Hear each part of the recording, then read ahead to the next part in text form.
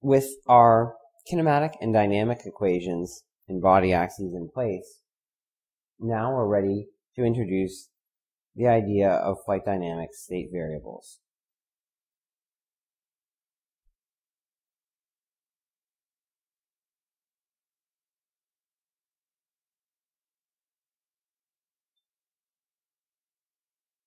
So the matrix kinematic and dynamic equations that we developed in the last part of this lecture are compact, but they're a little bit difficult to see into. All the matrix products make them a little bit obtuse. Here we're going to write out these equations in full, and then next time we'll linearize the equations to enable us to look at what we call the natural response of an aircraft. Essentially, what happens when no one touches the controls. To start, let's set out a few definitions to make things a little clearer. So our location of the aircraft in Earth axis, we'll give names to the components. This is going to be XE, YE, ZE. The velocity of the aircraft we'll define in body axes, and it will have components U, V, and W. The angular velocity we will likewise define in body axes, and we'll give those components names P, Q, R. The net aerodynamic force in body axes we'll give capital X, capital Y, capital Z.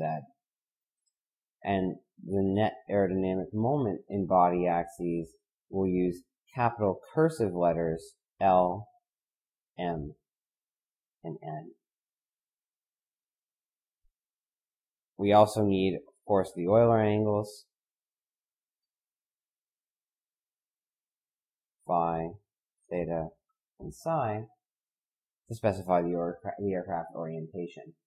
Now, if we combine the position, orientation, and linear and angular velocity vectors into a single large vector, we obtain what we call a state vector.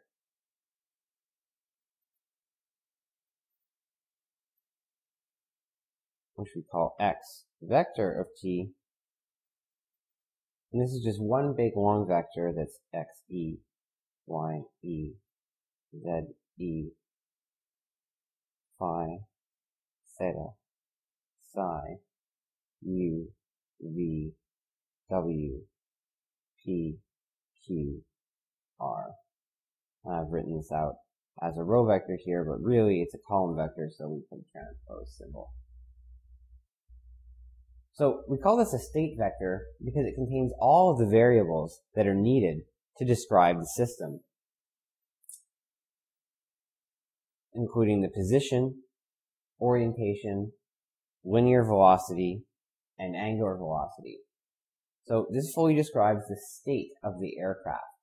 And you can make an analogy here to how pressure and volume, or temperature and entropy, fully describe the state of a single-phase thermodynamic system.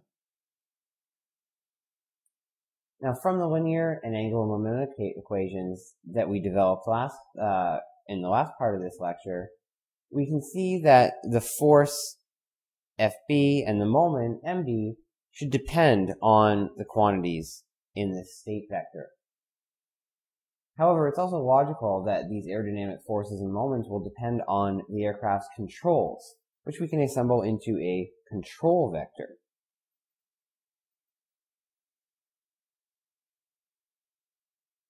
Delta of t is delta A, delta E, delta R, delta F, and delta T, and transpose, so this is really a column vector.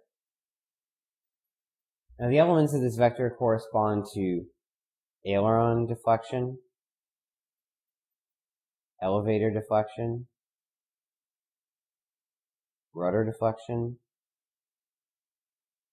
flap deflection, and engine thrust.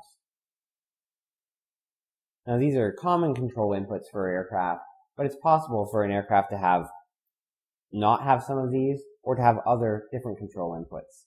So now let's take a few minutes and review what these various deflections and controls correspond to?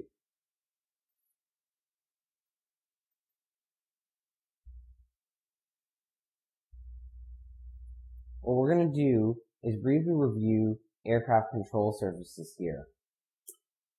But I've also put lecture notes and videos from 94-370, which is Aerospace Engineering Fundamentals, on the course clue site, the LMS site, so that for those of you who have not taken Aerospace Engineering Fundamentals, you can further go back and review the introduction of these concepts that was covered in that course. So you may want to take a break here and review that before moving on, but a brief summary will be provided in the next part of this lecture.